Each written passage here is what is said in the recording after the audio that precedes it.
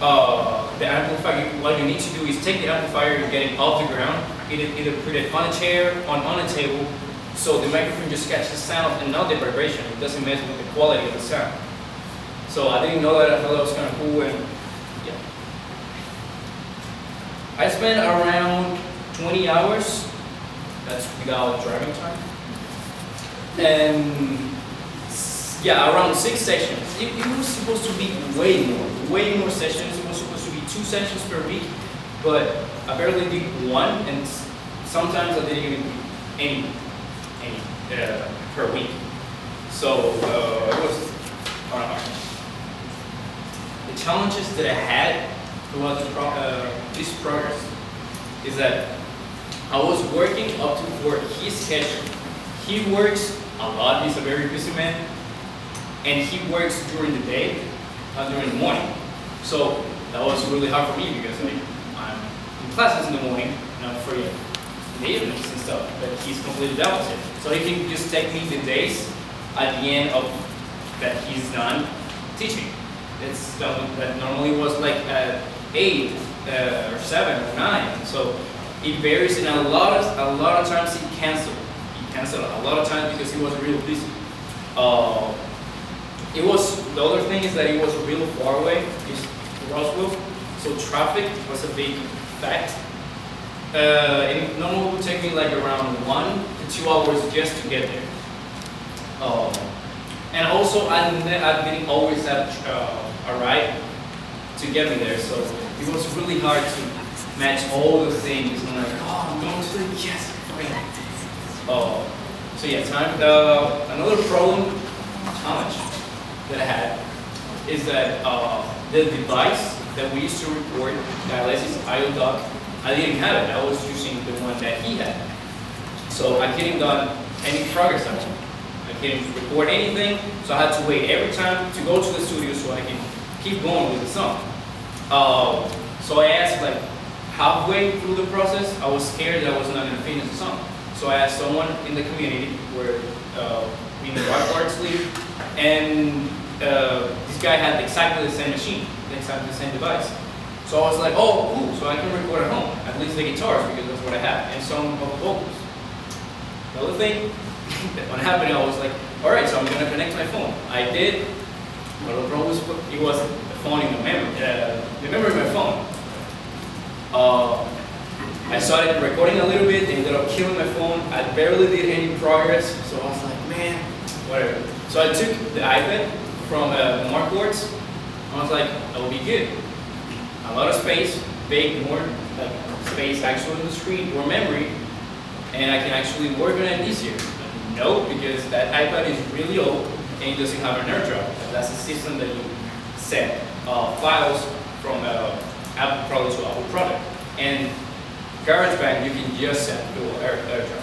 Like, you cannot send it through email or to Dropbox. It's really hard to do it like that because it just makes an MP3 file. But whatever. The other challenge that I had was actual recording time. We spent majority of the time, if I was 2 hours there, I was spending 1 hour. We were spending trying to figure out what to do with the instrument, what makes sense. Because I had an idea of the song and have everything planned out, but not everything when I perform it makes sense corresponding to the other instruments. So we were like trying to figure out what to do. So the last 30 minutes to 1 hour, it was actual recording time. So if you think about it, 6 sessions, that was just around 6 hours of the just recording. So that was really hard to manage. The collaboration, Matt helped me a lot. He was kind of like a director for me. He was not just there like, okay, like sit down, record, okay, I'll record this, and whatever. No, he like actually really got into the song. He started like really liking it, so he started wanting to change things. Like, you should put this, and you should put this, and like, take this off, and like, a lot of stuff that I was not necessarily agreeing with. Like, this is my song, I want to have it like how I want it.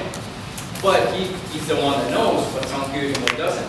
So he gave me a lot of suggestions, gave me a lot of do's and don'ts, and we took away from the song. And the song ended up being kind of different to what I had like started and what I had in my mind. But it does sound pretty good at the end. But again, it's not what I thought that was gonna sound like. He helped me mixing a lot the whole thing because it takes a lot of time and I barely know anything about that. So he did help me mix the whole thing. And basically, what I'm saying for that, it's not that I'm unhappy, but obviously every single song has a collaboration from someone else. It's like how I say here. Every book, a book writer has an editor. So it's not exactly what you have, but he edits it, so it looks better. Same with music. Yes, we have this song that he helped me to change it a little bit so it sounds better. And also, he was more of a teacher to me. Like I said, he was not just there, okay, let's record, let's do this, and that's it.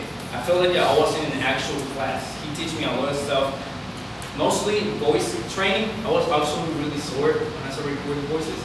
So it was really hard for me like, to actually sing and to reach some notes that I didn't have, that I couldn't reach.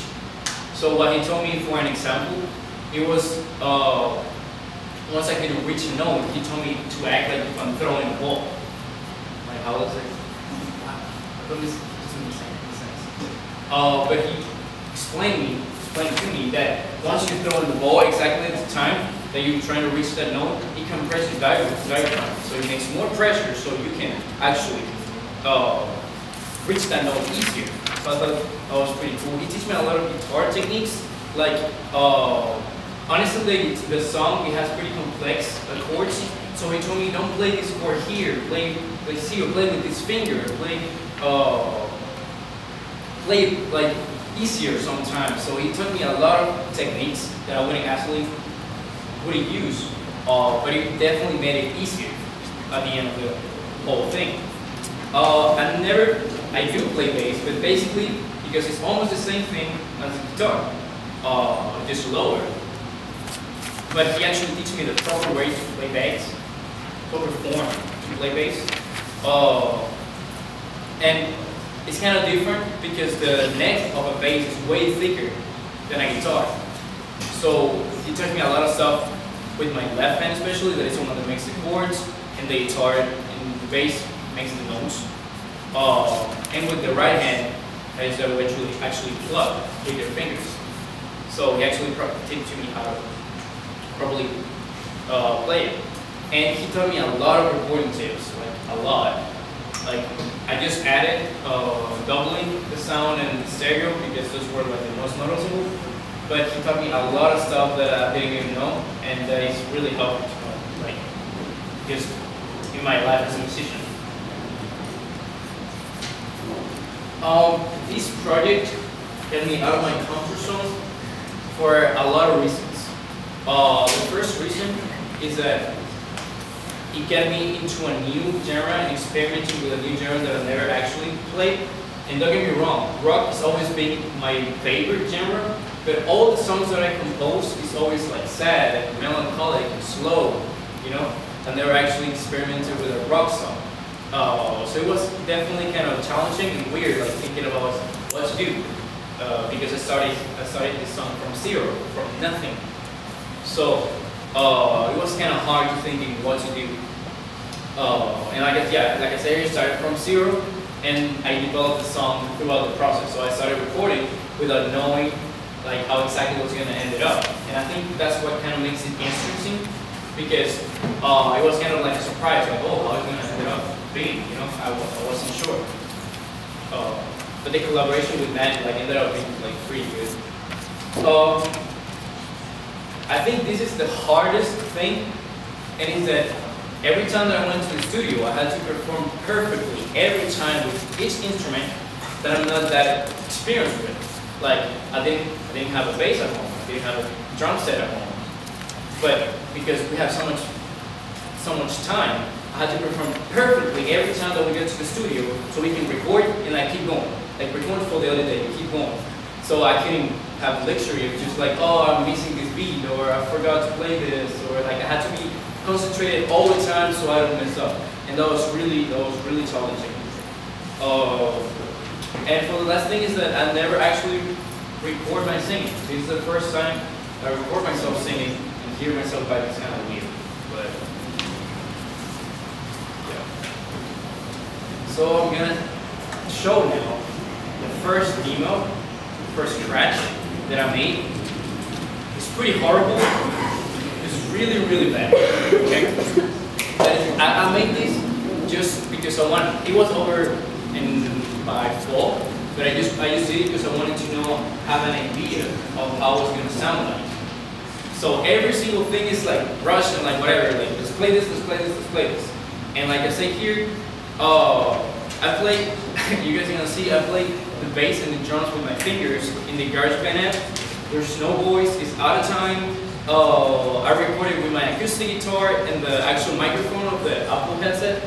So it's really, really bad. And I did all of this by myself. So this was just like a first idea of how it was gonna sound like. So here it is. I'm not gonna play the whole thing because it's really bad.